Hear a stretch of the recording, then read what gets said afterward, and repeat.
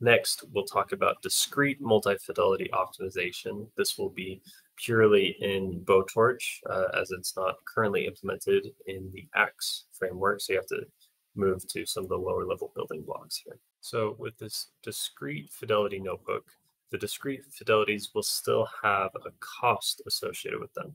So if you wanted to use this in a way that you're actively performing simulations and actively performing experiments, and you want to kind of leverage the information from both and run simulations and then move back to running experiments, let the algorithm make that choice, then using multi-fidelity based optimization with these discrete fidelity parameters is a good option. If you want to use something where an ordering isn't quite as clear, multitask is another option, and there's some tutorials for doing multitask Bayesian optimization where you can stick inside of the Axe framework. So because of that nuance there, I'll be going over both this discrete fidelity notebook as well as the Axe multitask notebook. So this is looking similar to the continuous one in many ways. However, we define our discrete fidelities here, in this case 0.5, 0.75, and 1.0. Then we'll have our generation of the initial data. However, in this case, we'll be using, again, our discrete fidelities and obtaining the objective functions on our initialized data. And this is for random samples of the fidelities here. We define our fidelity and cost model and inverse cost weighted utility the same. We also have our target fidelity as the maximum again.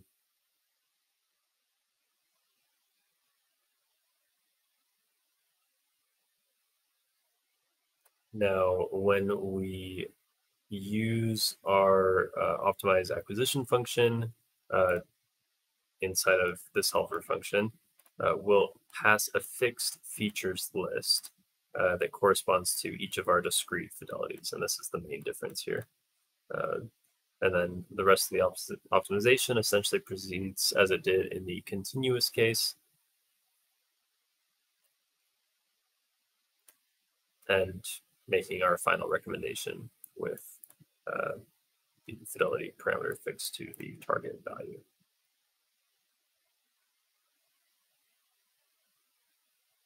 In this case, we were able to optimize it to a value of 3.0 over a cost of 68. And we can make the same comparison to the expected improvement, which only got to 2.166 using a total cost of 72. And here are a few examples from the literature of using multiple information sources to reduce the number of expensive ground truth experiments that you need to run.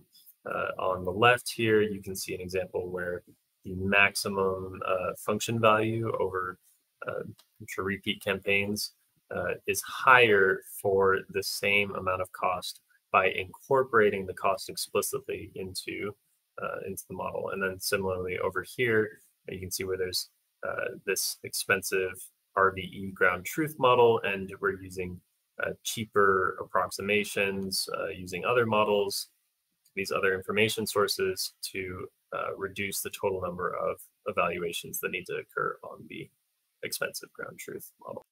Now here, transitioning over to the multitask Bayesian optimization, which is related to the multi-fidelity options.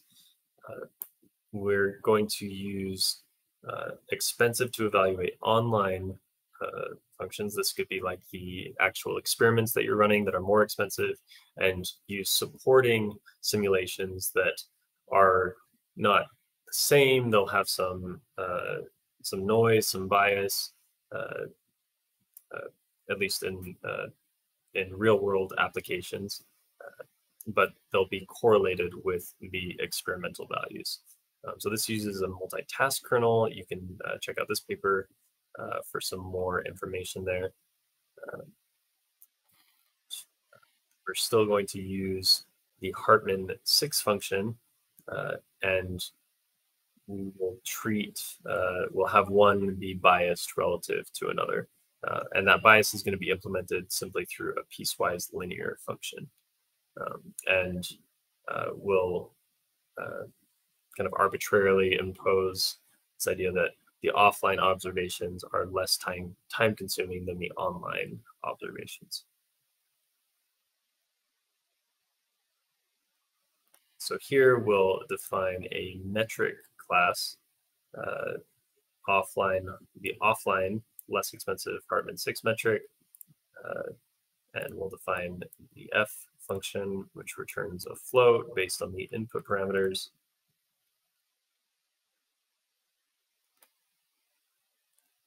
And we'll also be using just the regular Hartman 6 metric as the online metric. So we'll define a few helper functions. It will take the following steps. We'll create the search space, specify an optimization configuration, initialize our experiment, and then establish the offline trial type, and add our offline metrics.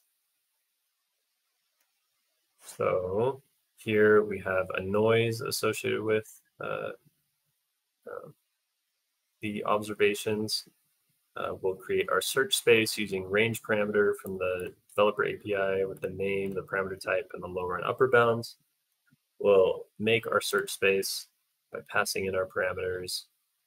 We'll have our online objective, like I said, as the Hartman 6 metric with some noise associated with that objective. We'll create our optimization configuration from the objective and where the objective is going to be minimized. And we'll use a multi-type experiment here, or in other words, multiple types of trials. And so we define our search space, and we say our default trial type is the online type. We'll use a synthetic or dummy runner and pass our optimization configuration in as well.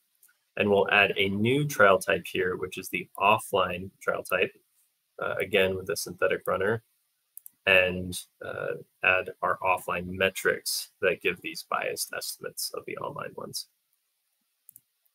So here we're instantiating the offline objective using this name for it, the parameter names that we defined earlier, and the same level of noise for this one. But with the caveat of there being that linear piecewise function applied to it. And we'll add the tracking metric to the experiment and assign the trial type of offline to this. Next, we can take a quick look at what the simulator bias actually looks like relative to the online higher fidelity trials. So here you can see that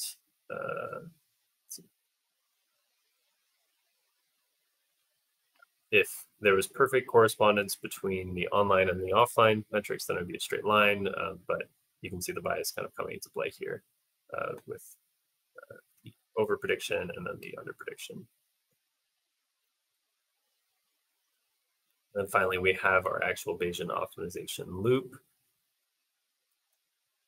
Here we have some of the parameters that define our campaign. So we'll initialize it with 5 online experiments, 20 offline experiments, and then we'll perform 5 online iterations and 20 offline iterations with 3 batches.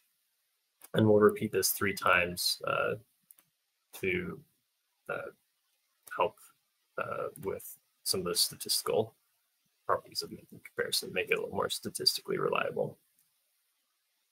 So first, we'll optimize with the online observations only as one of our baselines. So here we have a helper function that runs this loop across the number of batches. It gets our Sobel points. It generates a set of generator runs that we can pull trials from to get our online experiment, and then we'll get our GPEI model during the this was using a Sobel model, and then we'll use the actual Bayesian optimization iterations here, using our experiment, the existing data, and our search space. Generate the new batch and attach that trial there. So then for the multitask Bayesian optimization, this will involve initialization, fitting the model, generating candidates, launching the offline batch, then updating the model, selecting points for the online batch, updating the model, and repeating. So we'll do this in a loop here.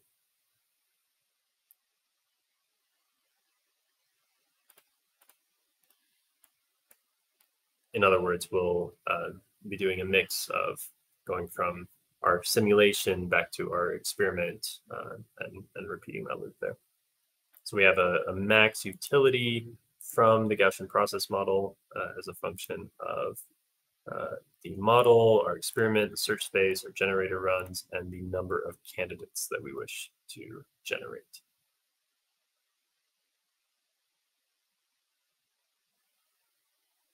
And we have our running of the actual multitask Bayesian optimization, and we'll track the time as this goes along. So we have our online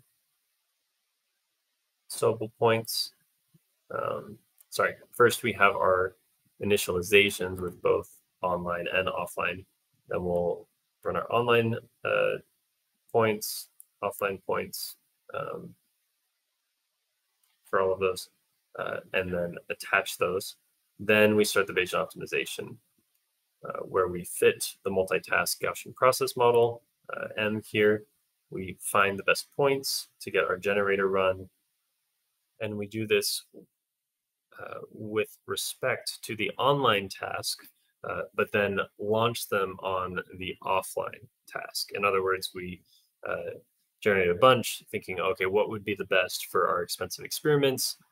Instead of running those expensive experiments, we take a look at running them on the simulations.